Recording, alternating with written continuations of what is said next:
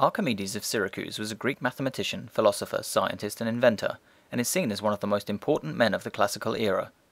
Archimedes was born in Syracuse in Sicily in 287 BC, and then educated in Alexandria, and then returned to Syracuse for the rest of his life.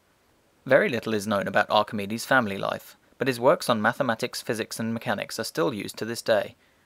He is most famous for his discovery of the law of hydrostatics, known as the Archimedes principle, where he explained that an object placed in water experiences a buoyancy force equal to the weight of the water it displaces. This explained why some objects float while others sink.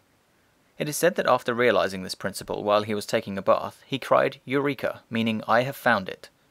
He also contributed to mathematical thinking by developing an early form of calculus, as well as making accurate calculations of the value of pi and square roots, and worked on the theory of infinity, and area and volume calculations.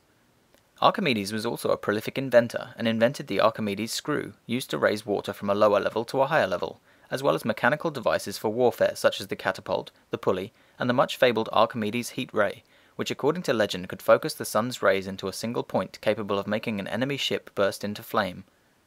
Archimedes died in 212 BC, aged 75, when Syracuse was captured by Roman forces.